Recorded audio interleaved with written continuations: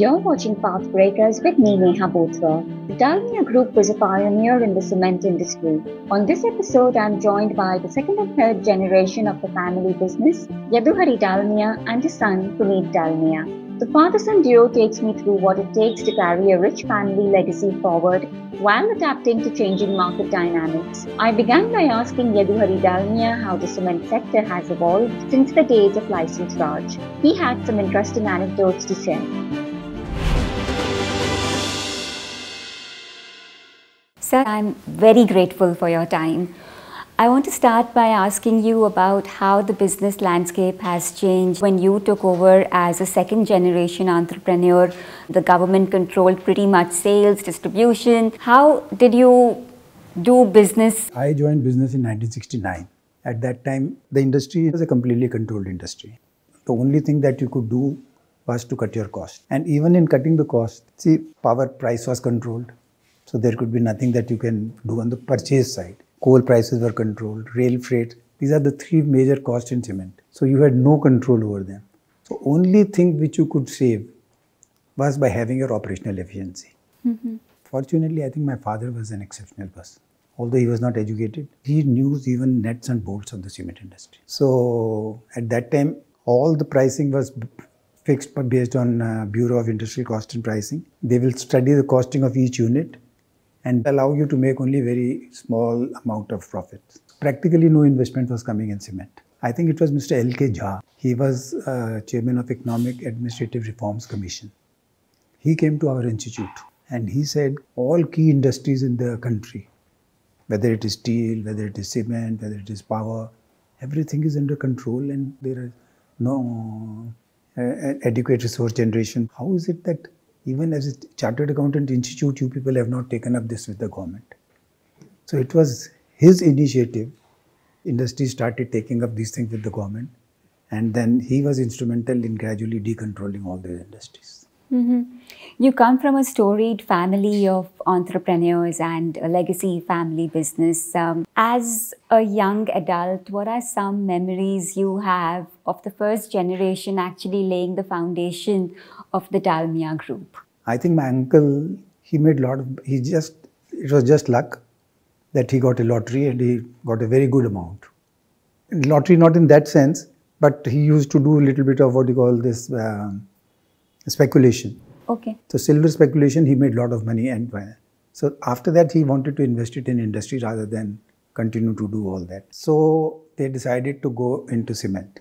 At that time, ACC was the only company which was making cement in India. And they had plants all over. So my uncle decided that if we put up a plant only in one area, ACC can crush you in the competition because they will cut the prices there but then make money in the other zones. So if we want to compete with ACC, it was a very strategic decision at that time. They said we must put plant in all the 4 regions. So simultaneously, 4 plants were put, one in south, one in north, one in east, and like that, so that you could compete. And at one time, there was very fierce competition between ACC and Dalmia, and both were losing money. If my memory is right, I think it was Mr. Jugal Kishorji Birla who stepped in and he says, why should you, this is a time when India is becoming just independent and so much of opportunities are there for industries to grow. Why should you cut each other's throat? Come to a thing and use that money for growth of the country. So that is how that whole price war stopped. Also, there was some exposure to banks and insurance as well. I don't have full knowledge about that, but I do know that at that time, uncle, he didn't want to go into only one industry. So he diversified his portfolio. He went into bank, he went into insurance, he went to sugar, he went to engineering. In 1948, when the partition took place within the family, so at that time, we got mainly this cement, refractory and sugar. You mentioned how acquisition in 2004 gave a totally different texture to your cement business. As luck would have it, just when we completed this expansion, brownfield expansion at Dalmia Bharat, it got completed in March 2004. And the market changed. You will not believe that I still have a paper, where we put up the paper before the board. okay, what sort of returns you expect on this investment? I mean, it was just normal returns. In the 3 years, 2005, 6, 7, it was unimaginable, which was beyond expectations. So that you will call it only as a luck. I don't think anybody can say, you made a strategic investment thinking that you will be getting such windfall profits. Today, Dalmia Cement is the 4th largest cement player in the country. How do you feel about the transformation, a lot of which has been brought about by your son, Puneet? Frankly, as I told you, at that time, internal generations were not very high. And frankly, we were not as enterprising also as he is. But once that money came from that expansion, he was bold to step out, and he ordered, actually at one time he ordered 4 plants simultaneously. But then we discussed and decided without having a mining lease, to go for such an investment and placing orders with the machinery suppliers can be risky, because mining lease itself is an issue which sometimes you may get, you may not get. So then actually, wherever we were holding the mining leases, we went ahead with 2 plants, and 2 plants actually we surrendered. I think that was also a very good move. So he was one of the first who started this jobsahead.com, which was one of the first .com companies in India. And now we'll take the story forward with Puneet Dalmia. We'll speak to him about what it takes to make a company that was not a leader in the cement space, the country's 4th largest player. Stay tuned to Forbes India Pathbreakers. Thank you so much, Puneet, for joining us on Pathbreakers. Let me jump right in. Did you always want to join the family business? Was that always at the back of your mind? So when I was doing my MBA, I was thinking of joining McKinsey. So I went and spoke to a few McKinsey partners, and one of the partners told me that there are 2 dimensions on which you should think about before you take a decision. One was ability to make impact, and the second was personal freedom. And he said that if you join your family business, on both these dimensions, it's a high. And if you join McKinsey, both these dimensions, you rank a low. That got me thinking. And I thought, yes, maybe I should, join the family business. What was it like? I mean, walking into a family business where, of course, things are set in stone. One hand, you certainly get a lot of power and influence because you come from a family which controls a large part of the shareholding. On the other hand, since you are new and young and it's a successful company, you have to prove yourself. Everybody who's there knows more than you, or at least they think know more than you. And I think when we come in, we are young, we want to change the world, and we can see things that have to be changed. And it's not easy to enroll people on why things need to change, because people have been successful and there is a formula for success. And if you come and challenge the status quo without much credibility, it is not an easy path. So I think you have to earn credibility, but I think you have to take your chances. Some things you have to drive with conviction, and some things you have to enroll people and, carry them along. But if you can't carry everybody along on some things, you have to take some risks and still, continue to drive. Was there at any point a phase where you had to prove yourself to be taken seriously by the family? Yes, I think from 97 to 99, I played a role in sales and marketing. And after that, I realized that we are a very small company, very efficient, very profitable. We were probably number 20th in India, something like that. So I told the family council and my father that we should expand. It's a brownfield expansion, same markets, and it will not be very high risk because brand is established, distribution network is there. A project execution is not that difficult because it's the same location. And then he asked me that how much money it will cost. And at that time, 99, it was 500 crores. So it was a lot of money. And he asked me, who's going to do this project? So I said, I'll do this project. Then at that time, he told me, Puneet, I can't put 500 crores behind you. I asked him why. And he said, because you don't have credibility. So I was a little taken aback by the frankness of the conversation, but I thought it was the right conversation, And I said, okay, so what do I need to do to earn credibility? And he was very generous. He said, I'm going to give you 2 crores of my personal money. Take it, do something and demonstrate it to me. So then I quit the family business and started a .com company called jobsahead.com with a friend of mine who was my senior at IIT Delhi, and we co-founded the company and gave us a tremendous experience. We raised capital, we went through ups and downs.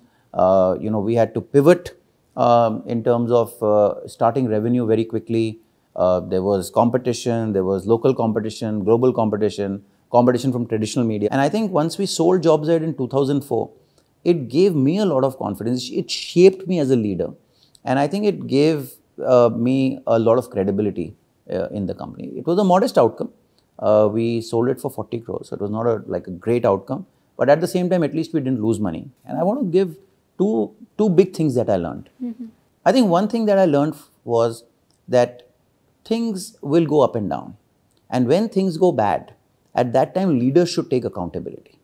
The second big lesson that I learned in JobsAhead was you should not get scared of multinationals and companies with a lot of money. So when Monster and Times of India entered this market in 2004, हम लोग डर गए थे. पहले एक बड़ी मुश्किल से निकले थे. So we sold the company to Monster at 40 crores, 6 times earnings. In 2007, Naukri.com went public at 100 times earnings. What I learned was actually agility and innovation is what wins in the marketplace. It's not money and resources and, a big footprint. So I think, again, we applied this in JobsAhead, in Dalmia. We were a small company, 1 million tons. There were competitors who were much bigger than us, global companies, Indian companies. We've been very fortunate. We scaled up the company and, we made big, bold bets. So you are now the 4th largest cement company in India. We are the 4th largest. We were 1 million tons in 2004. Now we are, 40 million tons. Our plan is to go to 100 million by 2031. So yeah, I think, we have a lot more confidence. We have a lot more resources. And, we have a great team and some very, very, powerful positions in the market. In one of the conversations, you mentioned that there is a need to have a professional setup and there's also a need to preserve traditional values. How have you managed to do it? Because as you pointed out, family hinges a lot on love, a lot on equality, but business, you have to prove yourself. You're absolutely right. Family and business are two very different ecosystems where different things are valued. In a family, love, equality, empathy, sensitivity. In a business, meritocracy, profits, accountability, results. I think if you can combine these two different ecosystems, you can really create magic. But if you're unable to leverage the, contradictions in these two systems, it can create an explosion and it can actually create big problems. So I would just say that, we worked really hard to think through how can we create a business ecosystem where family members are treated as professionals and professionals are treated as family members. So if there are professionals, you allow them to take risks, give them more freedom, just like you would give a family member. And if they make mistakes, accept it. At the same time, give them love and care. For a family member, love and care to hota hi hai, But at the same time, you look at who has what skills and how can you leverage each person's skills in the best possible way. So I will again give you an example how we applied it. I think we wrote a constitution, family constitution, where we said we are 4 people, my Tauji, my father, my elder brother and me. There are 4 people in the family council. Sure. We said 4 people bring 4 different skill sets. So let us look at how we can leverage these 4 skill sets. And I'll give you one example. So we had maybe 30, 40 types of decisions which would go at the shareholder level. And some decisions would go at the operating management level. For family compensation, we wanted to run the business like a capitalist, but a family like a socialist. So we gave my Tauji, who's my uncle, who's the eldest in the family, the casting vote. So if it's 2-all, my uncle would decide how to, do the family compensation. And if he's being too traditional, world has changed, move forward, then I think 3 people can overrule him. So I think we leveraged the skill sets of each family member to get the best result. And similarly, when we look at professionals, I think we empowered them, we trusted them, we encouraged them to think long term. And I think this creates a very good harmonious environment where people can have a performance-oriented culture and a caring culture. Tell me a bit about what really went into framing the strategy for the cement business specifically? There were so many MNCs, there were the cement giants. So how did you begin the process of expanding your market share? Our company was very profitable. We had a very strong balance sheet, great cash flows, no debt. But I think we did not have the vision to scale up quickly.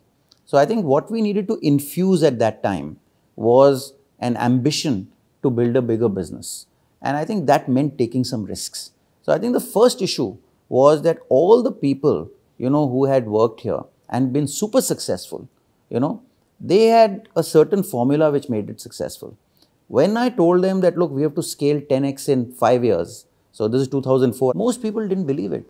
So I think I realized that we have to blend this, a talent pool with some new talent, And when we got new talent, there was a huge issue because they were paid much higher. We got people from Vedanta, some people from Pepsi. So there were different companies and they were like, the pay scales were very different from what our people were paid. So uske karan internally बहुत problem हुआ. And we had to navigate that for 2-3 years. There were a lot of attrition. But I think we got very lucky. Our first expansion in 2004, it was the same 500 crore project in 1999 which we had pitched. We got very lucky. We started that in 2006 and 7 it started. And at that time, there were 2 big acquisitions. Holcim acquired ACC and Ambuja. Aditya Birla Group acquired L&T. And because of the consolidation, prices went up. And we also got volume because nobody was expanding at that time in the market. So both volume and price we got. And us project ka 2 saal ka payback tha. So the literally complexion of the company changed completely. So our EBITDA, which was maybe 40-50 crores, suddenly became 300-350 crores. So that was one step which really changed the fortunes of the company. And then I think we again expanded. We built 2 more plants, one in Andhra Pradesh and one in Tamil Nadu. And again, that led to, further expansion. Then we invited KKR in 2010. So from 2004 to 2010, it was all organic growth. But from 2010 to 2015-16, it was all mergers and acquisitions. And I think when KKR was the catalyst. How did that partnership change things? If you can share some anecdotes about what they brought to the table, which kind of helped you to really accelerate the pace. It was amazing. I think, Henry Kravis, who is the co-founder of KKR, asked me a question before investing. That, Puneet, what do you want from me other than my money? So I told him, Henry, I want your time. And you are also a shareholder. We are shareholders. I think you can bring a perspective that we don't have. You have seen companies across the world in different geographies at different stages of maturity. And I think we can learn a lot from that wisdom and experience. So he told me, be careful what you ask for. You may get it and you may regret it. Because I'm a very hard, taskmaster. I give very, blunt feedback and you may not like it. What was the first blunt feedback he gave you? So I think he told me, the first thing he told me, Puneet, bad news should take the escalator, good news can take the stairs. So he says, you have to build confidence and trust in this partnership. I want to hear from you. If anything is going wrong, just pick up the phone and call me, And he says, I don't want to hear from anybody else. I think it was a great feedback. Second thing he told me, he said, this is a commodity business, do not take too much debt and make sure you manage risk well. And I think it was great interacting with him. Joe Bay, who's the president now, Sanjay Nair, Sanjay was on our board, Rupen Jhaveri. So I think all these people really helped us bring a lot of discipline in our financial planning and also in our M&A process. We learned a lot from them. And I think really that partnership was a defining moment for Dalmia. We had 0 track record of doing acquisitions. Exactly. But because of KKR, we got a lot of deal flow. We did 5 acquisitions during those 5 years. And I think that again really transformed the company. And I think what did you learn about due diligence from KKR? They are at the front of the game when it comes to M&A. So what are 1 or 2 things that you learned from them? 2 things. One, they said you should have 2 teams whenever you're doing M&A. One which argues for the case, one which argues against the case. So, the one which argues for the case tells you all the opportunities. And the one which argues against the case can tell you all the risks. And then you can sit down and figure out how to mitigate those risks. And which risks are you willing to take, which risks you're not willing to take. So don't get emotionally attached to a deal. Look at opportunities and risks in a very balanced way and then take a decision. Second was just really a phenomenal rigor in diligence. So they do diligence of, like, of course, all kinds, financial, legal, people, etc. And more than this, they said you should come up with a 100-day plan for every acquisition that you make. So there should be a clear action steps. These are the 5 things I'm going to do, and this is the outcome that I expect in 100 days. So there should be visible change in 100 days. I think this was pivotal when you picked up many of the distressed assets following the entire IBC proceedings, 2017, 2018. Tell us a bit about what led you to choose these assets and how did it fit in with your strategy of expanding market share? We wanted to be diversified across multiple regions. So we looked at assets which could help us with diversification, and some assets could be a very good fit in our existing portfolio and we could get synergies. So for example, we picked up an asset in Kalyanpur, which is in Bihar, and we used to supply to Bihar from Odisha, which was too far away. And because we had a plant in Kalyanpur, it was a small plant, but at least we had a footprint there which could help us save our logistics cost. There was an asset in Maharashtra, which was Murli, which was a new region for us. It was partly diversification and partly it was, deepening your footprint in the same region and extracting synergies. I think IBC acquisitions actually help you accelerate your business plan, because if you do all greenfield, it takes 2 years to build a plant. Sure. Then you do, and if it's a greenfield, it may take longer. Then it takes time to, build distribution. But if you acquire a running business, you can do plug and play and it shortens your gestation period to market. Yes, you have to pay a premium to accelerate your plan. So I think that's fine. But in case of IBC assets, actually you are able to accelerate your plan at a discount. So IBC But it assets requires additional capex as well, considering that many of these plants would not be in a very good condition, like Murli Industries, for Yes. example. It required a significant amount of reinvestment just to bring it up to running order, which took about 1.5 to 2 years, I think. Absolutely. So I think, Murli was a deal where our entry price was very attractive. And I think we had factored in the additional capex which will be required to bring it up to shape. And yes, Murli took a little longer because it was not a running plant. And also it had a prolonged litigation also. So yes, it did take some time. Also, Binani Cement, I do remember that that was one asset where you actually had the highest bid. And yet, following legal proceedings, etc., a third player came in to the fray and they actually won the assets. Did that set back your plans a bit? Look, I mean, we definitely wanted to diversify into North India. And Binani was an asset which would have given us an attractive entry into North India. And, at that time, the IBC code was still evolving. And I think the Supreme Court took a view and that value maximization is more important than, process sanctity, the initial bid. And we respect that view. So yes, it did not give us the entry into North India, which we desperately wanted. But that's okay. You win some, you lose some. And we continue to expand, our footprint across India. And it was not meant to be. And we've accepted it and moved on. North and West are two regions where you actually want to ramp up. How are you strategizing your plans in terms of increasing your footprint in that region? So South and East are our two large markets. We have a small presence in West through Murli and also through our plant in Belgaum, which sells into Western Maharashtra.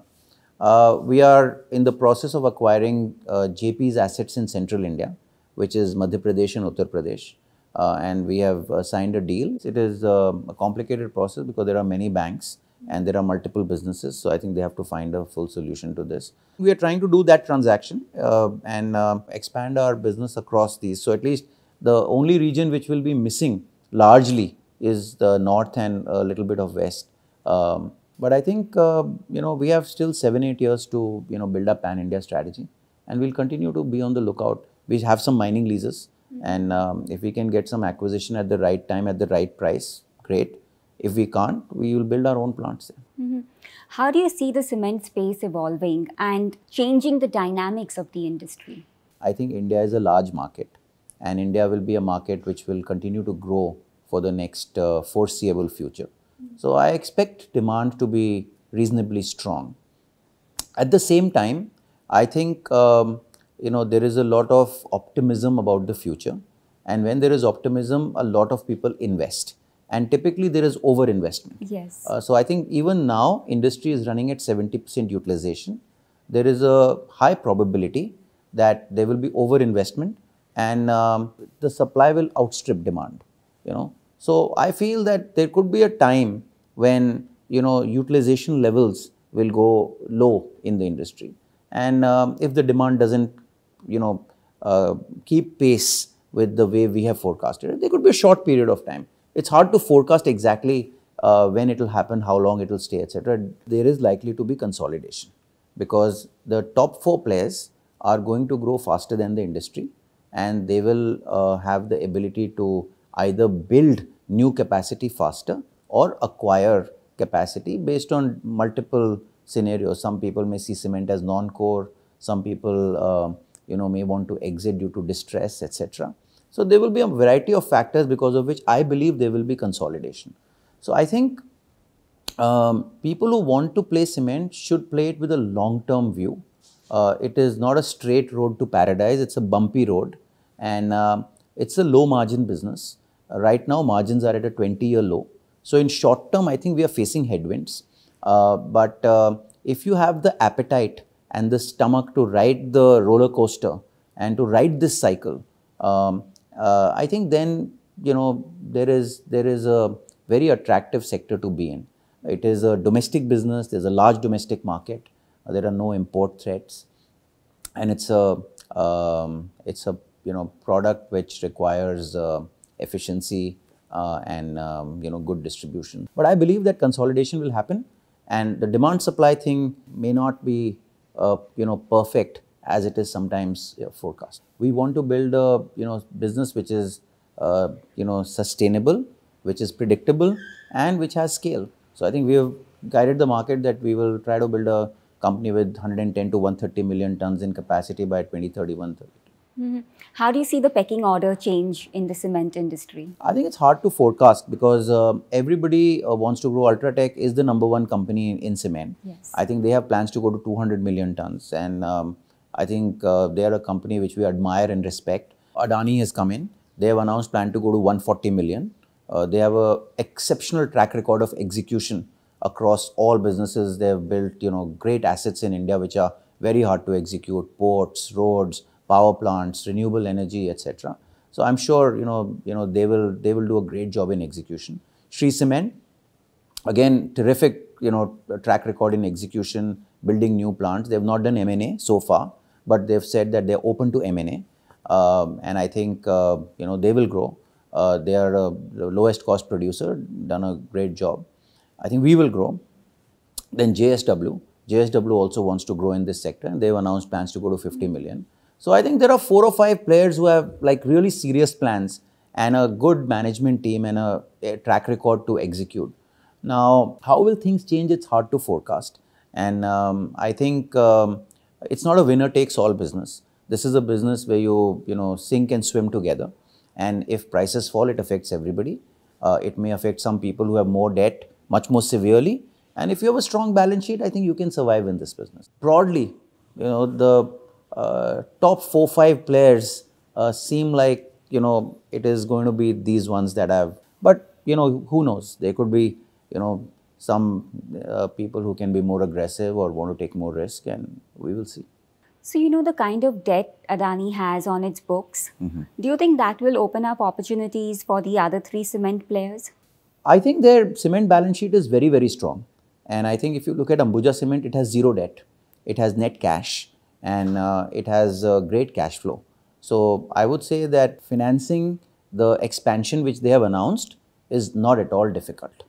And I think they have a exceptional track record of executing very tough projects. They have great brands, they have a great team, and I think with Karan Adani, who is now leading the cement business, they have a young, focused entrepreneur, who is very sharp, and we have a lot of admiration and respect for them.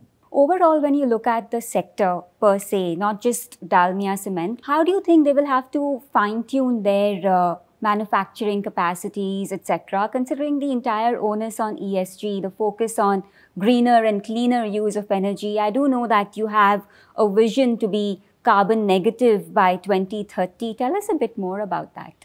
I think this is the most important question in the cement business. Cement, as you know, generates around 7% of the world's CO2. And how do you ensure that you grow in an eco-friendly manner is a very, very important question. First of all, we are proud that we are one of the greenest cement companies in the world. And if I look at our carbon footprint, it is about 30% lower than the world average and 15% lower than India's average carbon footprint. So I think we are very proud of that. We also think that there are two areas where there is a lot of visibility on how to reduce the carbon footprint. One is moving from fossil fuels to alternate fuels, and the second is to move from thermal energy to renewable energy. All companies are going on this roadmap. The unknown today is how do you reduce the carbon footprint in calcination, which is the main process. You burn limestone, and when you burn limestone, carbon dioxide comes out. Globally, many governments are giving subsidies for carbon capture. These are very expensive investments, $500 million, $1 billion to capture carbon and sequester it in the ground or potentially, sell it. I think in India, this is not going to happen. So I think we cannot expect, and neither do I encourage this, that you take subsidies from the government for capturing carbon. It's our job to be responsible. We can't load this on the on the Indian government or the Indian taxpayer. There are some innovations which are going on. Okay. None of them are commercially scalable as of now. So one, we are keeping a track on what are the new technologies that are coming up in this space where we can think of lowering the carbon footprint in calcination. And I think the second thing is, can you do a natural carbon sink? Can you plant lots of trees and ensure that they survive and they create a natural carbon sink? I think that could potentially be viable if you do it in wastelands of the government. So we are studying that, and we are seeing that whether instead of investing hundreds of millions of dollars in carbon capture, can you do a natural sink? But it's still early days. I think this will evolve, and it has to be done in a manner which doesn't kill your business model. Tell me a bit about what keeps you busy outside the boardroom. I'm very fond of yoga and meditation. I start my day with yoga and meditation every day. And then I go for a walk with my wife. My morning starts with a very regimented, routine. And I think it's good to just, give time to your body and your mind to just relax. Keeps you fit throughout the day. I'm a very positive person. I think that, whatever happens is a learning experience. Sometimes things are good, sometimes things are bad. But when things are good, you should not get arrogant. When things are bad, you should not get depressed. So I try to maintain equanimity. And I take life like that. I try to live in the present moment. I don't worry too much about the future. I try to accept people as they are rather than try to fix them. Apart from, business, I'm involved in education. Ashoka is an institute which some of my friends started. Ashish Dhawan. He was also the first investor at Jobs. The first investor in JobsEd. Now, I'm the chairman of IIM Raipur. And I think that is the institute I want to focus on to give direction to it and work with the director and the faculty members to really position it as one of the most, respected and world-class management institutes in the next, 5 to 10 years. Education is an area which is very close to my heart. The second area that we really like is India's soft power. And I think India has a lot to offer to the world. It is just that we have not marketed our heritage sites in a manner that is engaging to the youth. There was an Adopt a Heritage scheme made by the Government of India, Ministry of Culture, in which Dalmia Bharat has adopted Red Fort. We have created 3 products there which are very engaging. One is a product called Matribhumi. It's a laser show on the ramparts of the Red Fort, which tells the 5,000-year-old journey of India as a civilization and how scientifically and spiritually advanced India was. Then we've made a museum inside the Red Fort. And finally, we've created a sound and light show with 70 live actors. It is like a Broadway musical. A first time in a UNESCO World Heritage Site. It is called Jai Hind. And it tells the story about India's freedom struggle. You regularly feature on rich lists. I wonder what being on a rich list means to you. I don't really want to look at these numbers. I really believe ना हम कुछ लेके आए हैं ना हम कुछ लेके जाएंगे. I think we look at this as a trustee. All the wealth that you generate or all the success, material success that you achieve, a lot of people contribute to it. So I think whatever you earn, a large part of it has to go back to society and it has to go for public good. We don't need too much to sustain ourselves. We believe that we are custodians of wealth. We are fortunate to have received this and we have to use this wealth to do maximum good for people around us and for society. I think that is the best use of money. I do not want to get ever distracted with these numbers, etc. They are all temporary. They are all something which just boosts your ego and it gets people around you, who, prod you up. The company that you need to keep is people who will give you good feedback, who will make you good human beings, who will inspire you, from whom you can learn. And I think do good with whatever God has bestowed upon you.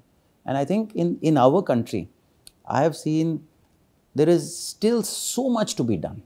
Government can do this much. Government is doing a lot. Yes. But the private sector has to come forward, and play its role in, uplifting, people. I'm sure everybody is doing it in their own way.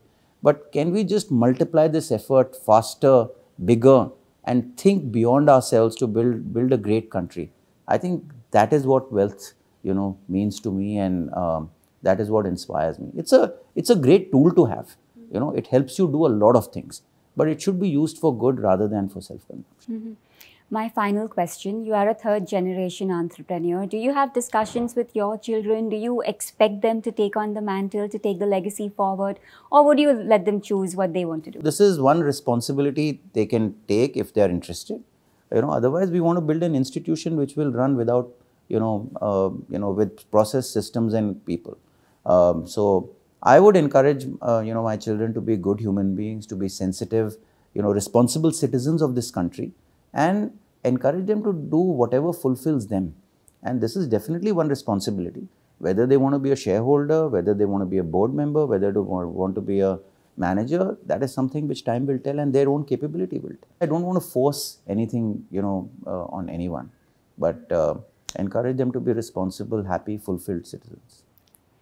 Thank you so much for your time. It was great speaking with you. Thank you very much. Thank you.